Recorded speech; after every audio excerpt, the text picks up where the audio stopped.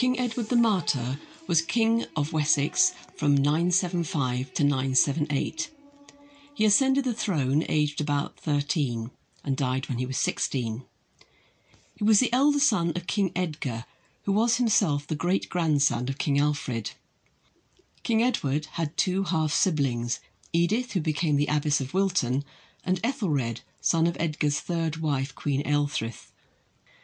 Edward's body was brought to the Royal Abbey in Shaftesbury and buried with great ceremony. His body apparently did not decompose, and many miracles were ascribed to him. He was made a saint in 1001, and his brother King Ethelred promoted his cult and provided a safe haven from Viking attacks for the nuns of Shaftesbury and his brother's remains. The estate he provided was in Bradford-on-Avon, but fortunately Shaftesbury was never attacked by the Vikings, so the nuns and the remains of his half-brother were able to stay in Shaftesbury. It seems that this box was made hastily at the time of the dissolution, so the nuns could hide King Edward's relics from the king's commissioners.